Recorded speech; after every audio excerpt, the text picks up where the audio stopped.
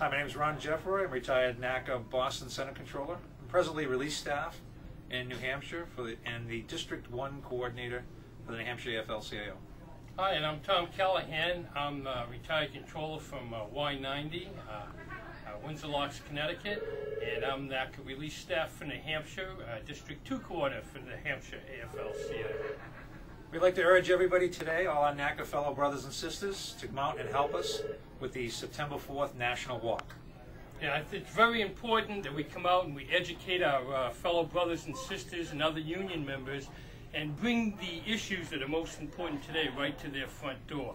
And you can help by coming out to walk on September 4th.